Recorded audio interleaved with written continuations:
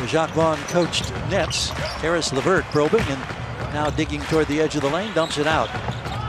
Temple in rhythm with a 21-footer. He scores the first 2 points in place of Kenny Atkinson right before the break in March. Early in March, took over for the lead. Nets love to shoot. LeVert wiggles his way inside, makes a pirouette, and dumps it back out. Shot clock at 5. Here's another rainbow three on the way, and this one's a dead one of 7 seconds on the possession. The inbounds to Harris, drops it back inside, out to Temple, gotta go. Here's the free throw line, Jay, off the heel of the rim. 4-point advantage for the Nets. Bogey in the paint, got to create, draws the foul. He'll have a 3-point range. One thing they didn't do, G-Man, was take advantage of the penalty. They've been in the penalty since I think about 6 minutes, maybe 5.5. See a 3 ball right there by.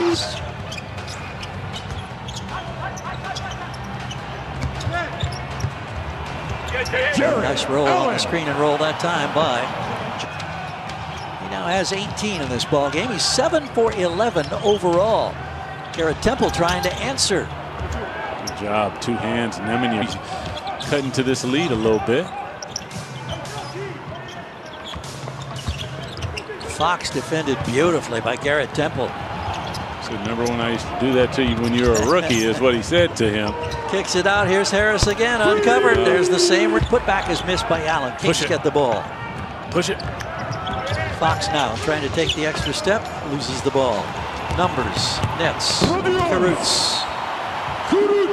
It's the Kings and does well. That's the only thing. He was a terrific in the locker room, and there's another turnover by the Kings coming out of the timeout, and it is killing them right now, being built with a 12-0 run. Keep him in front of you. Keep him in front of you. Great take by Garrett Temple for the basket. 7-point differential. Bogey trying to create in traffic. Harry Giles in the game for the first time. Giles invited to drive it. He comes up empty. Got a tip that's missed by Bogey, and an opportunity missed there by the Kings. Temple called for the offensive foul. Well.